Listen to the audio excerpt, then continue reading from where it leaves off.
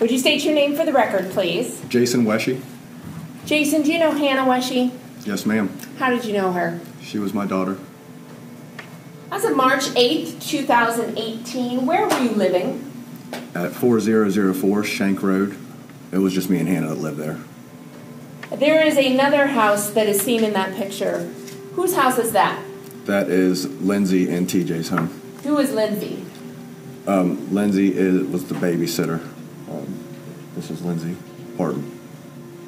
March 6th, March 7th, and March 8th of 2018 are important dates in this case, because those were the last few days of 3-year-old, 32-pound, 3-foot-tall Hannah Wesche's life.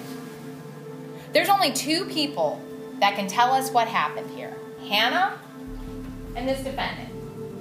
And Hannah's not here to tell us what happened to her.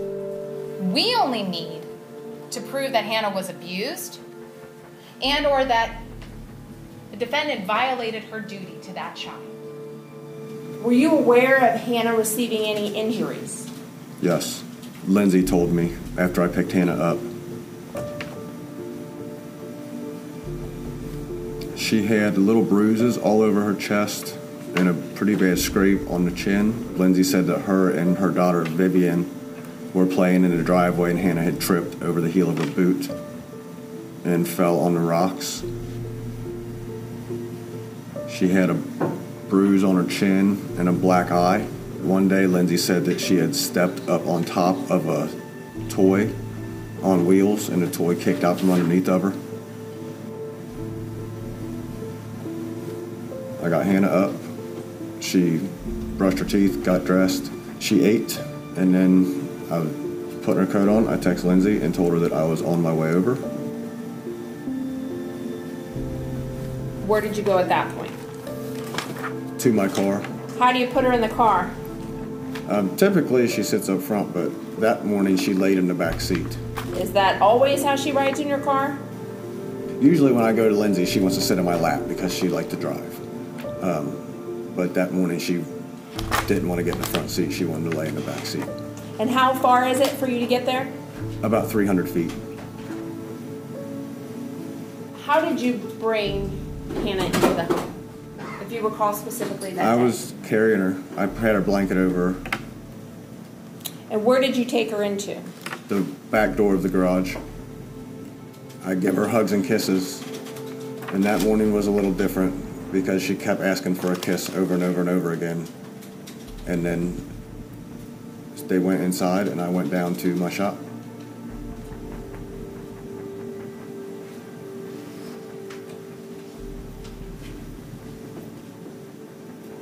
I got out and started my truck. It was cold that day, so I got back in my personal vehicle to let my truck warm up. And that's when I got this phone call from Lindsay.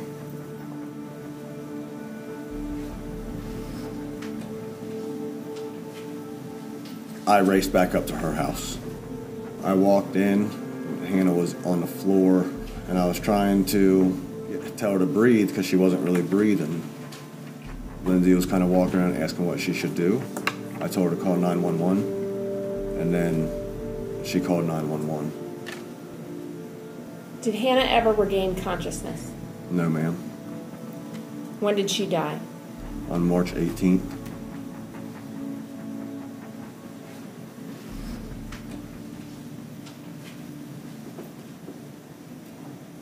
Were you ever aware of a bruise or pain that Hannah expressed to the back of her head?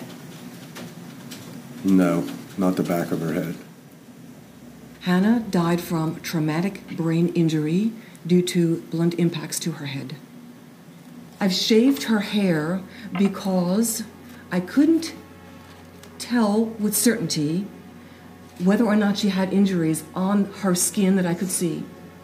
This photograph shows 2 injuries that are visible on the skin of the scalp. Were there injuries that you noted that were significant to your ultimate determination in this? Yes, the bruises on the head, trauma to the eyes. Hannah also had brain damage, and that's the problem. She had tremendous brain damage. The impacts alone, the bruises themselves, weren't the problem. It was the blunt force, the tremendous force that went through her brain that was the problem. And if the force is sufficient, a person can't survive. You heard the first version of events that the defendant in this case gave first responders. Hi there, can you hear me? Yes, I can hear you. What's going on? Okay, my name is Lindsay. I'm at S1E4 where I babysit kids. Yes. She just dropped her off and all of a sudden she just passed out. Who's passed out? The little girl is 3. She felt pretty bad yesterday. March 8th, 11:42, her interview with Detective Sprague and Detective Lambert. She went to take off her jacket and fell forward. And we walked in the door like normal and sat her down, you know, to kiss goodbye, whatever. He said, "I'm back to get you." And she said, "Okay, bye." And I looked at her, I said, "Are you tired this morning or do you want to stay up?" She said, "I want to stay up." I said, "Okay." So we walked in. She was in front of me. Started to take off my robe. She looked at me like, "Can we do couch and donut?" And I said, "Of course." And she went to take off her jacket and just fell forward. And she couldn't get back up. March 9th, the next day. Again, she went to take off her jacket and she just fell. And she fell like that, and there was a wheel. I think she hit that. Okay. Do you have an opinion to a reasonable degree of medical certainty as to whether or not Hannah could have been walking or talking or behaving in a normal fashion after receiving the injuries that resulted in her death? She could not. She would be neurologically abnormal right away, probably unresponsive within moments. This is really serious. 12 minutes later. What accident caused this? She fell on the door and hit the concrete step. She When? tripped Thursday morning. Well, that's new. That's new information. So when I opened up the door, she was coming through and she slipped on that concrete step and the metal part. She hit the metal part on her eye. And so I got her back up and she stood up and looked up at me and did say, "I want donut and couch," and then collapsed. Would a simple fall be sufficient to explain that? Absolutely not. That's not what happened. It is. She slipped and fell. No. Okay, I did not. She didn't fall 12 inches and traumatically bruise her. 10:54, a few minutes later. Well, when I opened the door, I dropped her. No, he put her down, and when he walked out the door, I picked her up with the blanket, and it got tangled up. And when I opened up the door, it got tangled, and I slipped. The blanket got underneath my foot, and we both fell.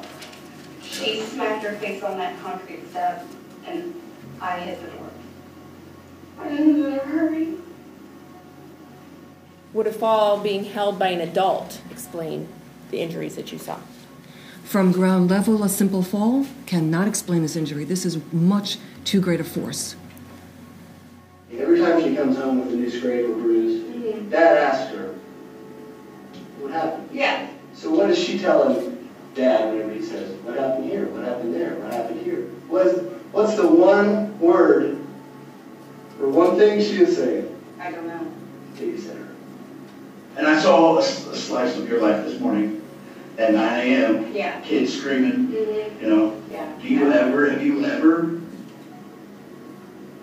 lost it? But let's take a look at the stress that the defendant was under.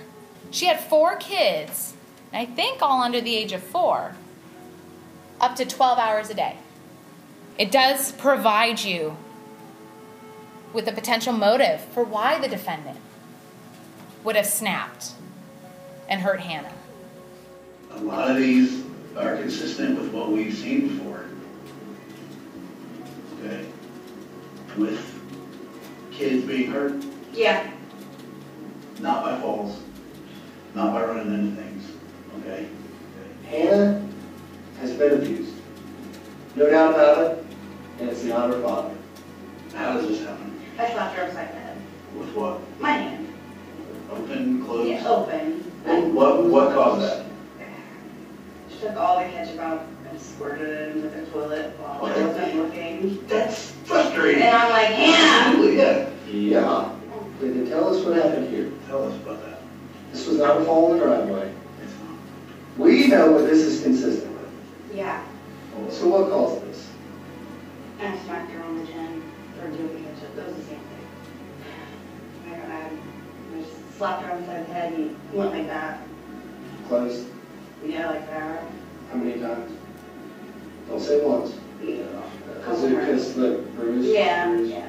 Okay. Which I don't really think, I don't even know where I was mad that day. So these were closed fists like uppercuts? Yeah. Okay.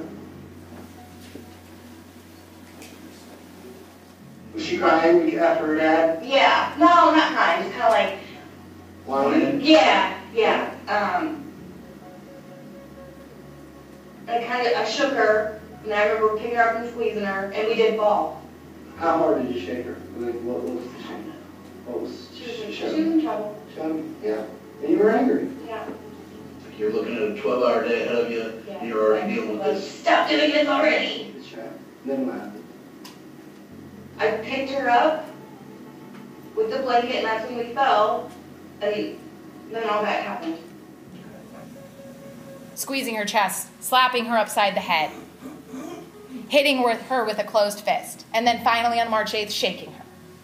You're left with one reasonable explanation for Hannah's injuries on March 6th, 7th, and 8th, including that fatal injury to 3-year-old, 32-pound, 3-foot-tall Hannah Wesche. And that explanation, ladies and gentlemen, is Lindsay Partin. And you heard denial after denial, but that truth finally came out. Lindsay, did you cause harm to Hannah Wesche? I did not.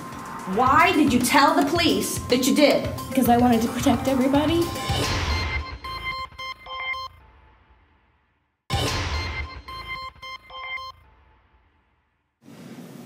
Lindsay, did you cause harm to Hannah Wesche on March 8th? I did not. Did you cause harm to her on March 6th? I did not. Did you cause harm to her on March 7th? I did not. Why did you tell the police that you did? Because I wanted to protect everybody. What's the truth as to what happened to Hannah Wesche in the time frame you had her on March 8th? What I said in my first interview. We walked in the house and she collapsed. He was gone for 30 seconds at the most. Why did you think the fall on Wednesday had hurt Hannah? Concussion. Vivian jumped up on the train first. Okay. And then Hannah did it right after her. She fell and hit the floor. Okay. What did you do? Went to her immediately.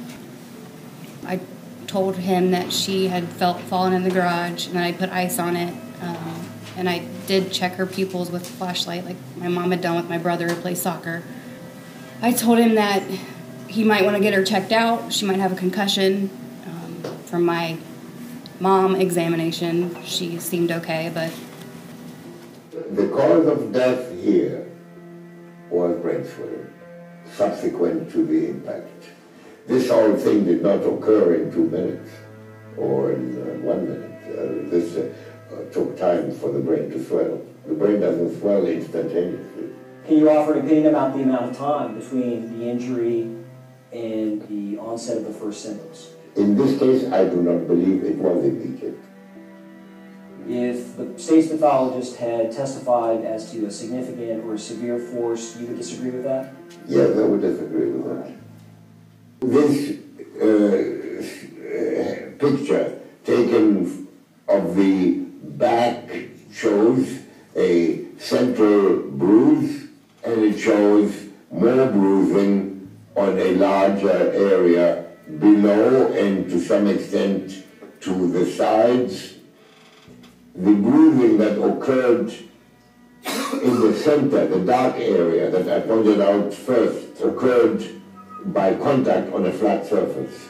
That bled and settled by gravity to this area, and that's what you're seeing. Right. So, but the size of the impact is completely different to the size of the bruise that I showed you. Did you have a conversation with Jason about your interview with the police? I did. Did you tell him that the police told you it was you or him? Yes. Was it you? It was not. Then who was it? Objection. Please. Speculation. that you have spent more time sitting in this room than the detectives bothered to look at a darn thing. A darn thing. What did they never, ever ask for? Jason Wesche's phone. And why would you find that important? Because what he did, where he was, and who he was with, and that means Hannah was with, is absolutely, positively important to this case. Wednesday, March 7th of 2018, which would be the night before, or the day before. Yes, ma'am. Do you recall what time you picked Hannah up that day? It was a late night that night. It was about 7 o'clock p.m. What did you do after that? After that, I ended up I had a friend of mine stay at my house, and I dropped him back off at his apartment that night. You remember telling detectives you went to go get milk? Yes, ma'am, I do. Did you do that? No, ma'am. Why'd you tell them that? I thought I did. I was just confused. I mean, at the time I was being questioned, I was focused on my daughter. You agree with me that you told that to the detectives at Fort Hamilton Hughes, correct? Yes, ma'am. You told, again, that same story, that I went to Walmart to get milk to the detectives at Children's Hospital, correct? Yes, ma'am. And you told that again to the social worker at Children's Hospital, correct? Yes, ma'am. And then all of a sudden, now you know, oh my gosh, my friend Chris was over the last night my daughter was alive in my house, and now I remember that I drove him to Fairfield. Is that what you're telling this jury? Yes, ma'am. That's what you're telling this jury. I believe, and I think you do too, that the proper title of this case is State of Ohio versus Jason Wesche.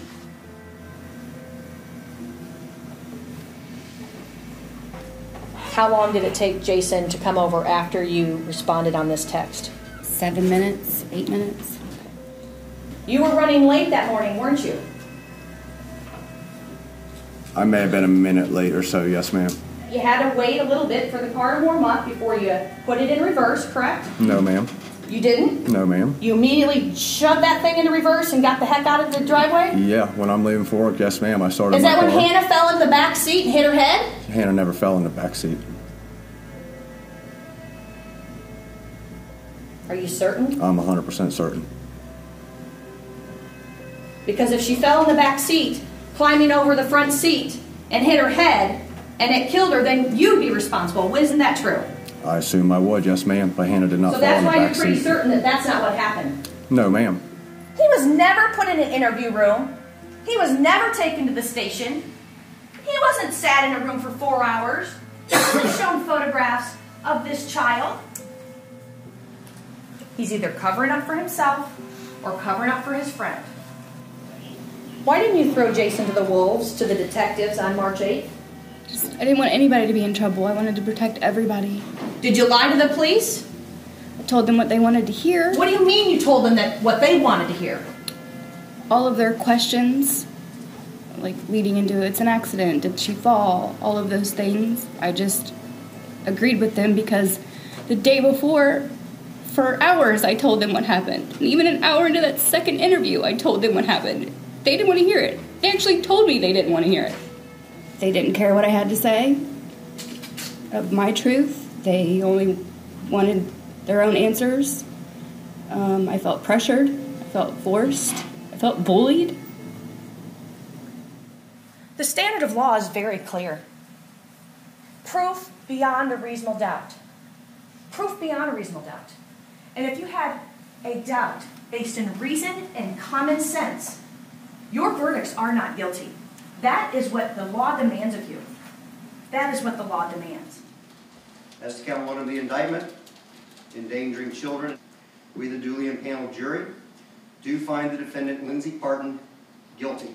As to count 2 of the indictment, endangering children, we, the duly impaneled jury, do find the defendant Lindsay Partin guilty. As to count 3 of the indictment, endangering children, we, the duly impaneled jury, do find the defendant Lindsay Partin guilty.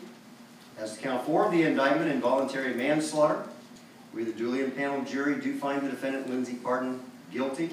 As to count 5 of the indictment, endangering children in violation of Ohio Revised Code Section 2919.22, subsection B1, we, the duly impaneled jury, do find the defendant Lindsay Partin guilty. And finally, verdict form 6. As to count 6 of the indictment, murder, we, the duly impaneled jury, do find the defendant, Lindsay Partin, guilty. All 12 signatures accompany the verdict. Ms. Partin, you and your attorneys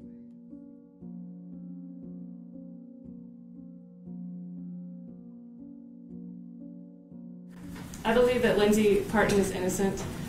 I've known her my entire life. I've never seen her yell at her kids, act out against a child at all. I do not believe Lindsay could have hurt anyone.